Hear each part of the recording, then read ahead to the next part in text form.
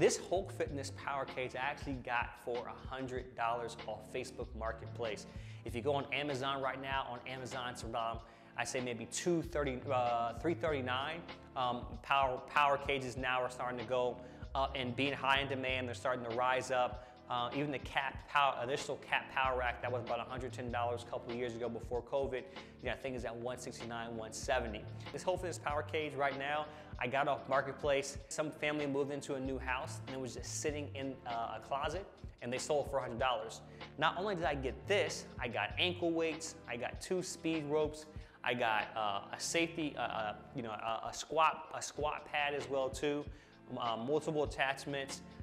So it was a pretty good bargain. If you're gonna go and get anything, first check Facebook Marketplace and/or Craigslist or Letgo before you actually go and buy it firsthand. Now, the unique thing about it was yellow. And it didn't take me too long to assemble, to put together.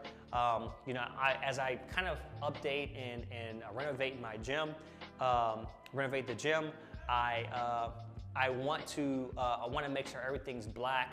I don't want to go high, spend a large amount of money to get a piece of equipment. So this power rack, essentially right here, was yellow when I got it. But it took me about 15-20 minutes to assemble. I didn't have a power drill, as you can see. My kids came and helped out a little bit. My wife, my neighbor came and came over and spoke as well too. But essentially 15-20 minutes to put it together without even having a power drill. Like, I'm not a handy guy, you know what I'm saying? Like, I'm a handy guy, but I'm not the best tool guy that you ever meet. And after I got pretty much set up, went to Home Depot, got some flat black matte paint, spray paint.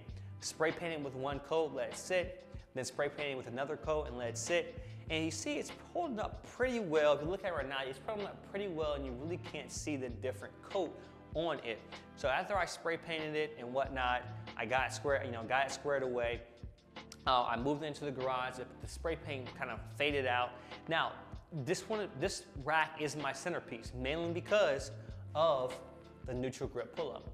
So once I moved into the garage, it blends in very, very well. You can hardly see the yellow unless you look really hard inside the 1-inch post right here. I did a pretty good job of spray painting it. The felt padding actually allows me to, hook these things on and take them off without scraping too much of the post. But this is what it is. Check Marketplace, before you go crazy on, and buying a new squat rack somewhere.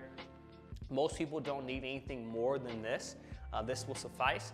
So yeah, this is the Hulk Fitness power cage, and I got it for a great deal. Just telling you guys, take a look at Marketplace and Craigslist before you actually go and buy something new and outright.